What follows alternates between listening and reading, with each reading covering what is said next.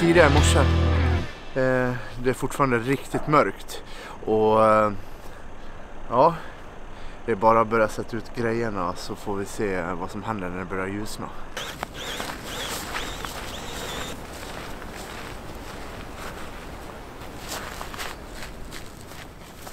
Vi är faktiskt på årets första pass på ett semifruset Dalälven.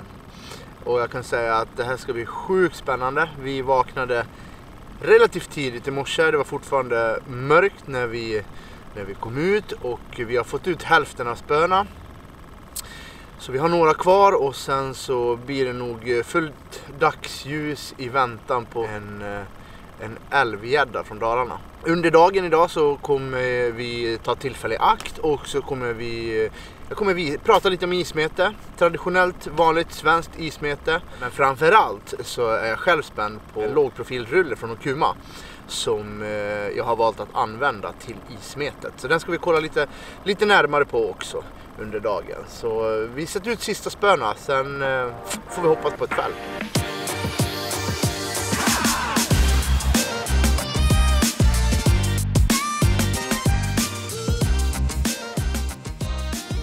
Vi är på en hemmasträcka som jag har fiskat i många år, vilket också gör att jag vet utan ekolod, utan hjälpmedel, att i det här bakvattnet så står det betesfisk. Det står året runt, så står det jättemycket betesfisk. Stor mört och framförallt brax. Och fördelen här är att det sluttar ganska omgående. Så 30 meter ut från land, ja, kanske ännu mindre, så har du 12 meter.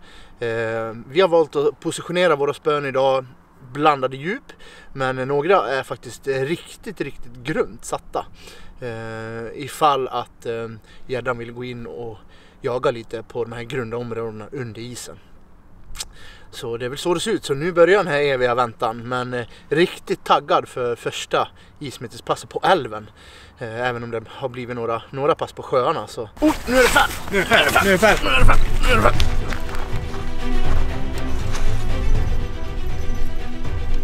Han går.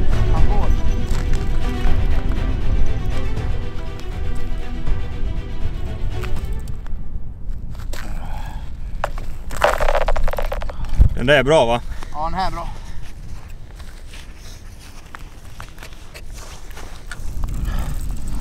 Vad händer då? Alltså på riktigt, vad händer? Ja, jag såg hur stumt det var helt sjukt. Det bara går.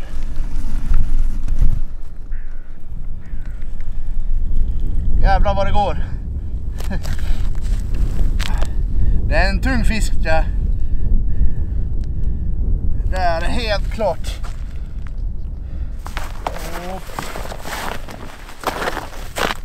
Ja. Jag inte trodde jag att det skulle smälla så här omgående i alla fall.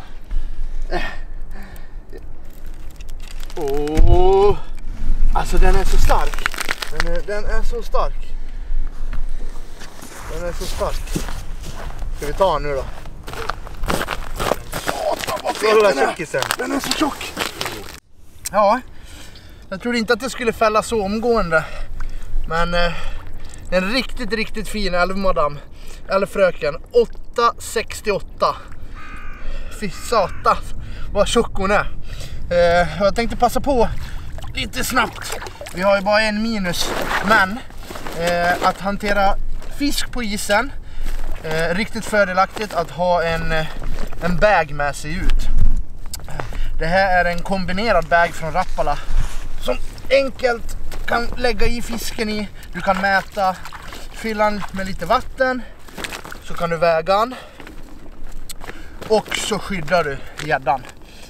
Jag brukar bara fälla över kanten så här och sen så kan du enkelt få tillbaka gäddan ner i hålet. Minimera tiden ovanför isen. Får se den här. Hon är pigg. Vilken fin gädda att starta med. Ja, den där hon stack. Vilket här.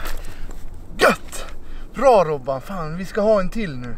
De är ju här i alla fall. Ja, 100%.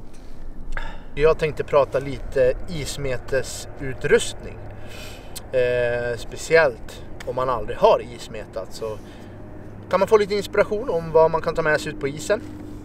Jag använder mig av en ismetespulka, lite större variant. Som gör, det är enkelt för mig att fälla sätena i bilen, så får jag in pulkan och jag får plats med alla grejer i den här pulkan. Så det är lätt och smidigt för mig att dra ut den på isen eller dra den i snön, så får jag med mig allting. Några få grejer då som jag har med mig ut. Bra att tänka på. Jag har en pannlampa.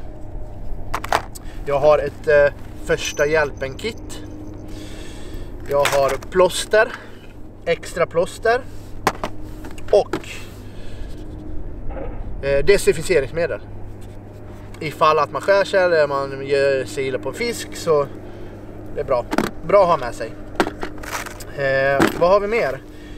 När det kommer till fisket så riggar jag mitt ismetespö så här. Jag börjar med att jag har en vippa, ett rensband med en liten pingla och en frigolitboll som är sprayad med lite fluorofärg, så det är enkelt att se. Ismetespöhållare. Det finns jättemånga olika varianter. Bra att ha någonting så att gör så att spöet kommer upp lite från isen, så att det inte ligger, om det är plusgrader så blir det lätt att det blir slush på isen och det fryser väldigt enkelt. Sen har jag ett ismetespö. Ismetespö är generellt ett kortare spö än vad man har på båtsäsong eller sommarsäsong. Det här är från Rappala och det är 120 cm långt. Det är ett spö som jag har kört i några säsonger och funkar väldigt bra för mig.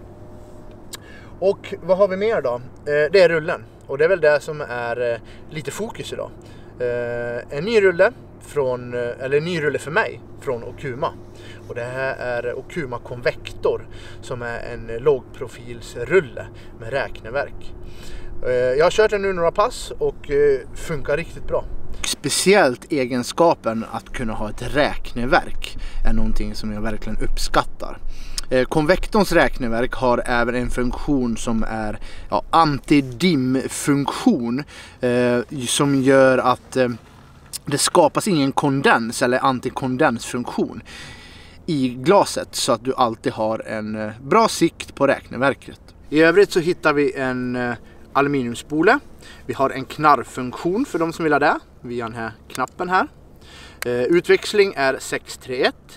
Generellt en rulle som jag hittills är väldigt nöjd med. Den är liten men robust, jämn och fin broms och inte bara till ismetet. För de som eventuellt kör lite vertikal gös på sommaren så har du en släppknapp här. Dropp- och släppfunktion. Har jag inte testat än, men det kanske blir till sommaren. Men hittills jättenöjd och hoppas att det blir fler pass och mycket mer fisk. För nu är det fäll!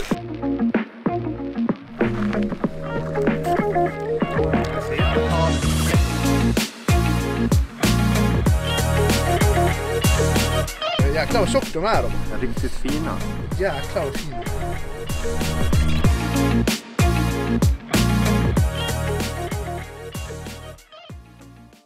Ja, vintern är ju här med råge i alla fall.